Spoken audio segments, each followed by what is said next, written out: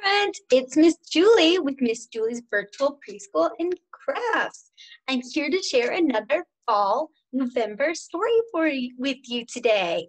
All right, hope you enjoy. All right, the title of this one is Turkey Surprise. Wow, what do you think is going to happen?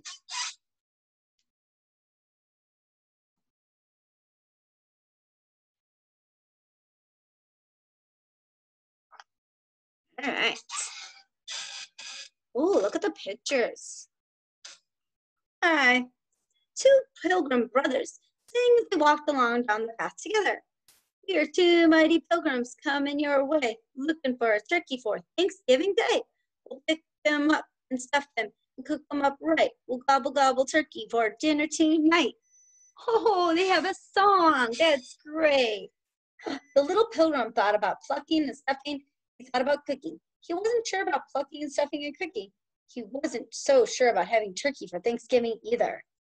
Ooh, I think he has some questions about this. He's unsure.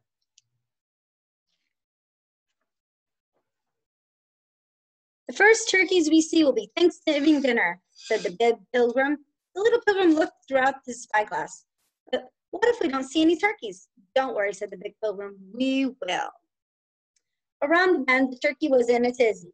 The pilgrim brothers were coming. He cried, "If they see me, they'll pluck all my feathers, stuff me with breadcrumbs, cook me for Thanksgiving dinner. Where can I hide?" See the turkey needs a hide. "Turkey!" a bird called. "Fly up here in the tree. The leaves will hide you." The turkey took a running start. He flapped his wings. He flew up into the tree. Wow, how about that? Did you ever see a turkey in a tree before? Okay. Then, whoosh, a breeze blew in the air and blew the dry leaves to the tree. "Oh no," cried the turkey. "Come, the pilgrim brothers." The little pilgrim looked through his spyglass. He saw a tree with leaves on the ground. He saw something in the tree. "I'm tired of turkey for Thanksgiving," said the pilgrim. "Are you sure we want a turkey?" "Well," the big pilgrim said, "Father wants a turkey."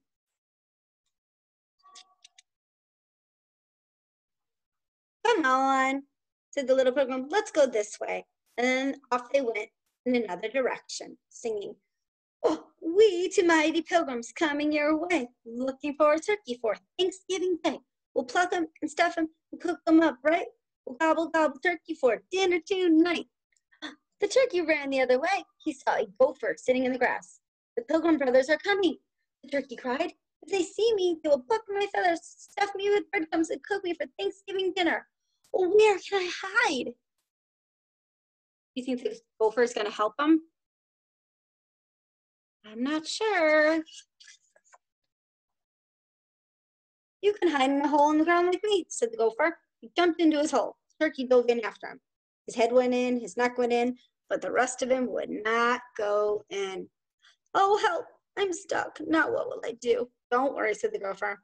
From the inside, he pushed and pushed. Pop! The turkey fell backwards onto the ground. "Oh dear, here come the pilgrim brothers." The pilgrim looked through his spyglass. He saw a gopher hole. He saw something sitting next to the gopher hole. "I never really liked turkey," said the little pilgrim. "Are you really sure we want a turkey for Thanksgiving dinner?" "Well," said the big pilgrim, "Mother wants a turkey."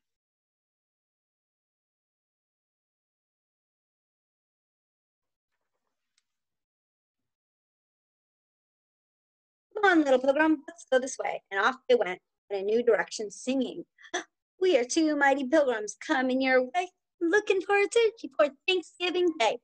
We'll pluck them and stuff them and cook them up right. We'll gobble gobble turkey for dinner tonight." The turkey ran the other way. He came to a pond. A fish was swimming in circles. "Oh, fish!"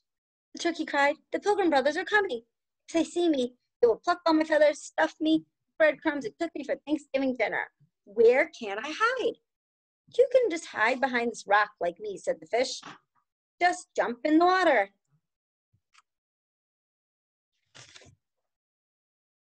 The turkey jumped into the water. Plop! He sank to the bottom of the pond. Gurgle, gurgle went the water in his eyes and his nose. Cough went the turkey as he pushed himself up. I just remembered, Fish. Turkeys can't swim. And here comes the Pilgrim Brothers. The Pilgrim looked through the spyglass. He saw a pond. He saw something big and wet beside the pond. Turkey, turkey, turkey, Little Pilgrim said. That's all anyone has for Thanksgiving dinner. Well, no, said the Pilgrim. There's corn on the cob and applesauce and dessert. But Mother and Father want us to bring home a turkey.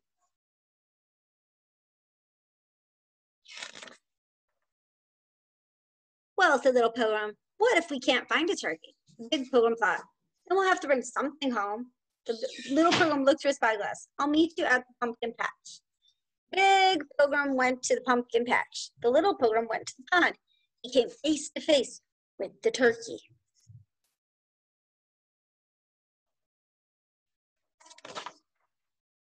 Come on, said the turkey. You can hide behind the woodpile like I do. The turkey trembled. Before my brother sees you. The turkey ducked behind the woodpile. The Pilgrim smiled. He went to find his brother. What a good Thanksgiving dinner we will bring home, he said.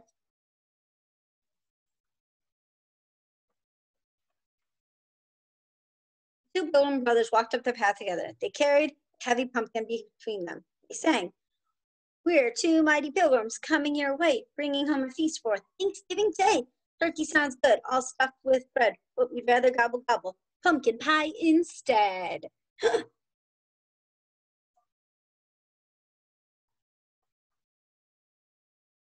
Oh, look at that. The turkey's looking in the window. Do you see? All the food they have looks yummy. They have fruit and vegetables and pumpkin pie and bread. They look happy. Well, I hope you enjoyed my book, Turkey Surprise. And if you want to go to your local library and check it out, you can look for it there. All right, friends, I will be back tomorrow with another fall Thanksgiving story to share with you. I hope you liked this video. Thanks.